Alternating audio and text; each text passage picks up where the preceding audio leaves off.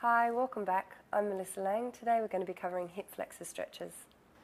Okay, so what you want to do is you want to set yourself up in a kneeling position.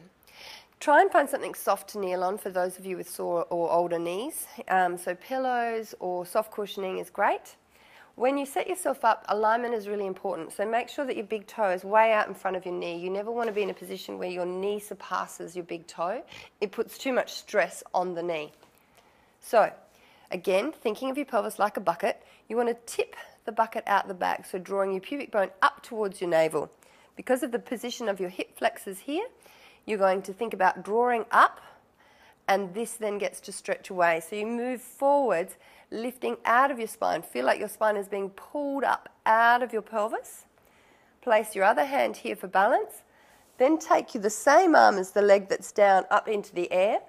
Push up through the heel of your hand, and you're going to do a slight side bend, but not to contract down on the side that you're bending towards. Think about lifting up and over. Take a breath in.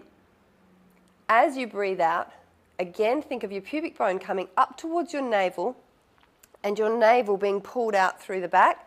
This will engage the iliopsoas to stretch more. So breathing in and breathing out. For anyone that sits at an office for long periods of time or has long flights that they have to take, this is an essential stretch.